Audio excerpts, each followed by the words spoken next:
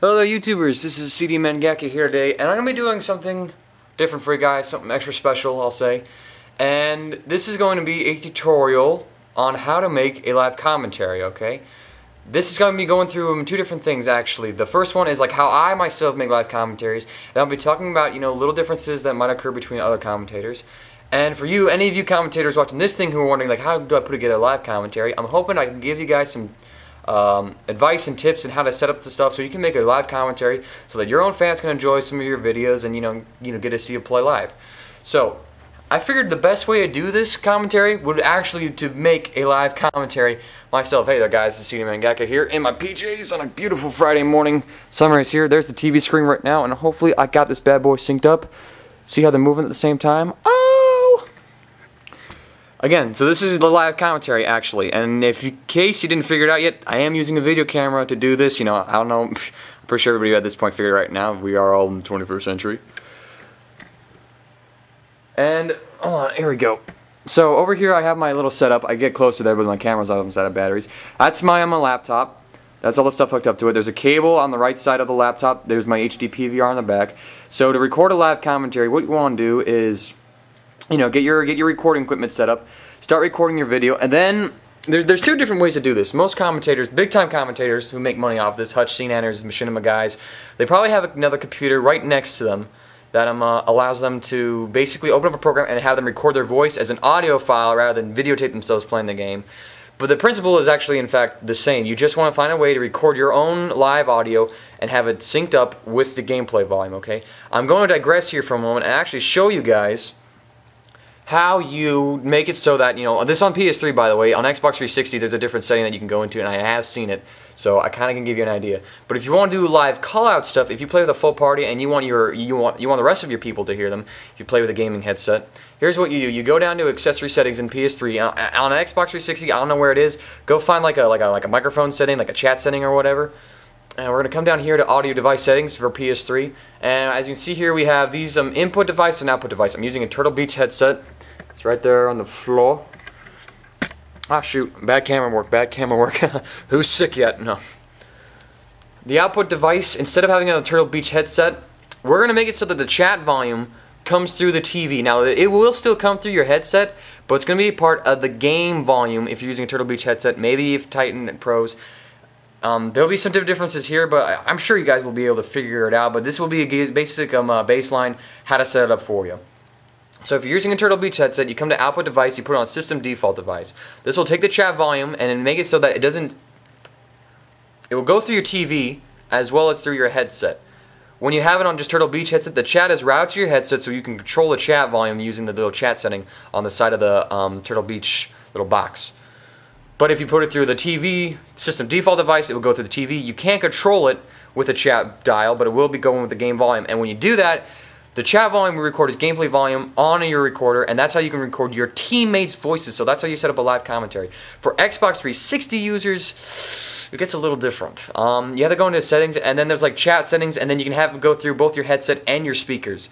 So go find wherever your microphone setting is. I do apologize, Xbox 360 guys. I'm not able to tell you this stuff real fast. I just don't know. It's a lack of hardware knowledge to me. But dig around your settings. I have seen it on YouTube. I haven't taken notes as to where though. But you guys will find it. You guys should be able to find it. I have faith in you as a human race. So little of that going around now. So that's how you actually set up this live commentary. You can use a video camera. Digital video camera would be the best thing to do. If you have a videotape camera, then that runs on tape. Tape. You all remember tape, right? No? Okay. Man, it's like, when I was a kid, cameras ran on little tape things that we had to record, not these little SD cards. And man, I'm starting to feel old. Anyone else feeling old even though you're like 17? Crazy how technology is growing. I digress.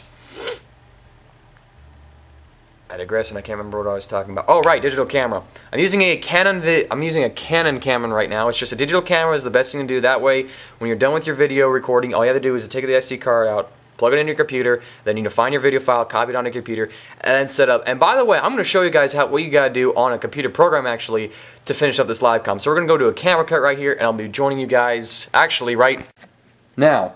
So we're up here in my den, and I'm actually in my program that I use myself to make my own videos, and we actually got the live commentary that you guys just watched set up right here. There's a gameplay video on top. See where it says video. Once it focuses, I apologize for the lines. I have to film this with the camera because I don't have a program that allows me to record the computer image. And then on the bottom, you're going to see over OVL1 and then the little video file. That's actually the video recorded off the camera. And I'm going to just go over the basic theory now. Basically, I'm using Roxy Creator 2011, not a very popular program. The most popular program out there for YouTube commentators is Sony Vegas Pro 6, I think it's right now. But you can, even though this is a different looking interface, the theory is still the same. What you're going to do to make a live commentary is that you're going to take your gameplay video, or this gameplay that you see right here, and you're going to input it into the program as your main video, okay? And then in Sony Vegas Pro, you're going to open up another video track, and it's going to be your audio file.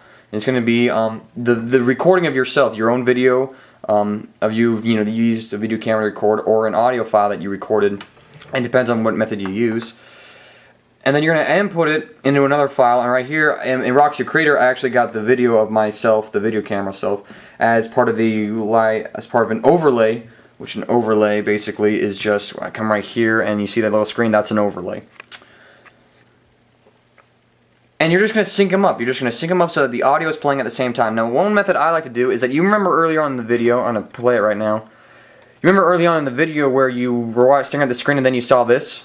That was my cue. That was my cue saying, hey, okay, the PVR is going, everything looking green, so I'm going to just, you know, make this little motion, this little visual cue for me to follow so that I can start recording the camera, and so when I'm putting this together later in my video program, I know when I put down the video. And then my video is synced up. If you see that blue bar, that is the time that we're currently at, and the first little blue video right here is perfectly synced up along with that line. And it starts right away, and that way it will make it easier for you guys to sync up a live commentary. And you know, be sure to also just go over video, make sure everything's in sync, make sure there's no delayed reaction or early reaction as far as your live commentary goes. So anyways guys, that's how you put together a live commentary. You can pick up a video camera, digital is preferred, but it can be whatever video camera that you want, that you have to use. If there's a way for you to do it, then go ahead. And then you just make a visual cue for yourself in your gameplay video. You change up the settings however you need to. If you're just doing your own live com, you don't have to change the chat settings. If you want to capture other people's voices, change the chat settings so that the chat comes through the TV and your recorder picks it up as well. Take it into your program, get the two videos synced up, and you know, just make sure the audio is on key and everything. And that's just basically how you put together a live commentary. If you have any questions, if there's something I've muddled with or confused you guys on, let me know in the comment section or send me a message. I will be happy to elaborate for you guys. I'm doing this just to help other people out, to, you know, show my fans as well how I make my live commentaries, and also just to help out up and coming YouTube commentators how to put their own, you know, live commentaries together. Anyways, thank you all for watching this video. I hope you benefited from it in some way. This is CD Mangaka, and you all have a good day.